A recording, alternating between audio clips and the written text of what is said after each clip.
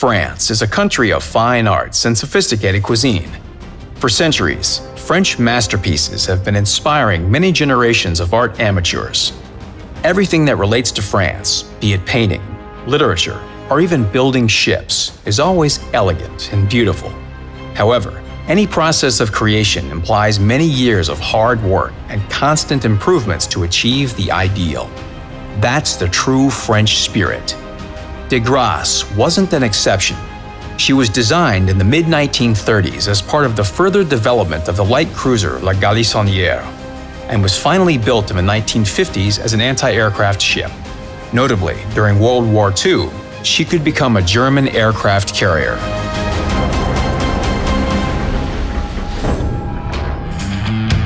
De Grasse is an Aramis of World of Warships. Light, quick, and extremely dangerous. This Tier 6 cruiser is an alternative version of its sister La Galissonière. In the game, she appears in her initial modification that was planned by the engineers. The in-game ship was designed according to plans that survived the last century, because even the most daring projects can be brought to life in World of Warships.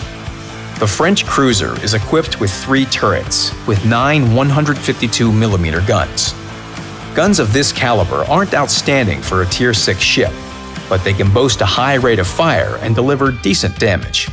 However, you should get used to the ballistics. The firing range of our Musketeers' main guns is comfortable enough, 16.2 kilometers, allowing you to fire from a long distance without the need to approach enemy ships. Only the German Nürnberg and Soviet Bodiani can boast better characteristics. The main feature of the French cruiser's armament is the speed of its gun turret rotation.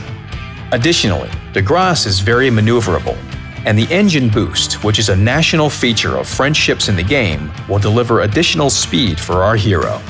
The perfect maneuverability will also help De Grasse dodge enemy aviation attacks. Of course, like any light cruiser, she is equipped with AA guns, but you can only rely on them while among your allies and using the defensive fire consumable. A lonely French cruiser will become easy prey for a skilled captain of an aircraft carrier. Torpedoes on all Hugos and Voltaire's compatriots from Tier 5 to Tier 10 have equal characteristics, making a strong argument against battleships and an unpleasant surprise for destroyers and cruisers lurking in smoke.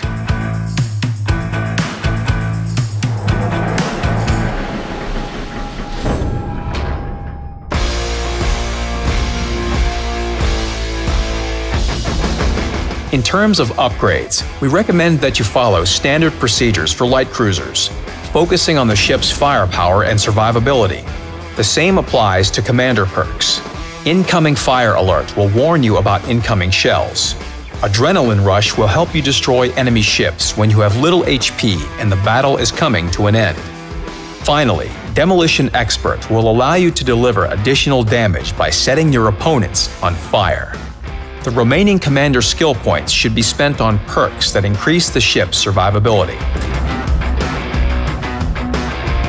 So, how should you start your first battle on De Grasse? Let's imagine you're a musketeer and you're standing against knights in heavy armor. Close combat engagement is not what you want. You can't easily pierce a knight's armor with a court sword. Therefore, put it to the scabbard. Get to your musket and spot your opponent's weak points from a safe distance. And don't forget to maneuver. What was Dumas' Three Musketeers motto? One for all and all for one? This phrase perfectly suits our De Grasse. Try to sail along with your allies. It'll allow you to more effectively fight against annoying enemy aircraft, provide support using defensive fire, or spot enemy torpedoes with the help of hydroacoustic search.